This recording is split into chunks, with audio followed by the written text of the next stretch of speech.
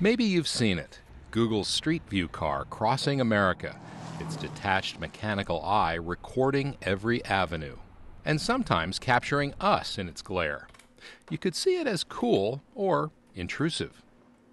Photographer Doug Rickard sees it as the makings of art. All of these lines, looking at the camera, this especially here with this sort of tilt forward of the head, it just embeds into it a certain sort of, I guess, almost like music in a way.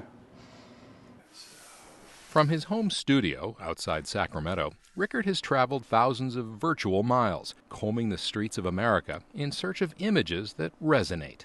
I just start driving through, looking for potential pictures. Rickard remembers that first flash of inspiration. My wheels started turning, and I was sitting there and I picked up my iPhone and I started taking a picture of the screen like this, sort of moving it around and moving the cursor and composing these scenes. Ironically, Rickard says it was the technology that produced a haunting, intimate feel.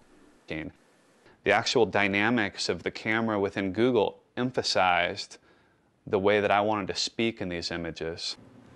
You have this distinct feeling, so more of a claustrophobia or a feeling of decay, and it is really happening. Rickard's work is new, O'Toole says, but grounded in the past. Walker Evans, Dorothea Lange, Robert Frank. Their iconic images documented the plight of the poor and divisions in race and class. Doug has a similarly, sort of social documentary purpose behind this work. It's art, but it also has a deep sort of political message to it. This sort of drive-by picture taking is symbolic in a way of the anonymous, nature of how these people live. Even the textures of the images, which is almost broken down in terms of the digital artifacts and the pixelation. It feels poetic, I think is the right word. Rickard manipulates the original Google images to heighten that sense of isolation. Like his predecessors, he wants to shed a spotlight on those often out of view. They're invisible. They're cordoned off geographically. They're cordoned off in terms of a voice. They're cordoned off in terms of economic power.